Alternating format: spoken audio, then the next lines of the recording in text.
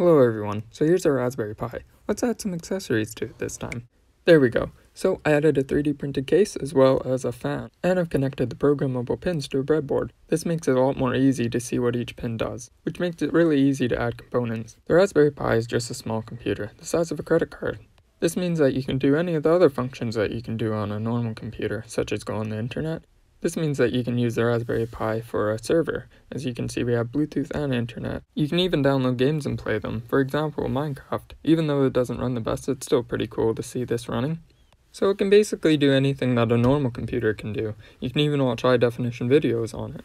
With the Raspberry Pi, you can also learn how to code, and I think it's a great place to start. You can also learn about electronics. Since that you have those programmable pins, that means that you can code right on the operating system, and then you can control whatever you made. If you want to see some of the projects that I'm going to be making, make sure to like and subscribe and also check out the other videos.